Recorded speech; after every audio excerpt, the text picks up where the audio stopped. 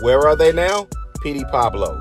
In the early 2000s, Petey Pablo's Raise Up song was all over the radios and video channels. Produced by Timbaland and his hype, Raise Up propelled Petey Pablo into stardom.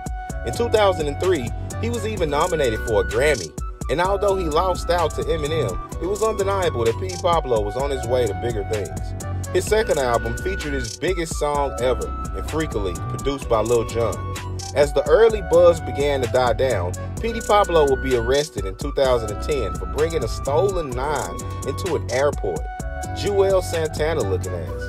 After serving 5 years, Petey Pablo was released and struggled to regain his momentum. Worth an estimated $50,000 today, he never really seemed to get into any other businesses, but he is still attempting to rap. Hit us in the comments and let us know if you remember the glory days of Petey Pablo.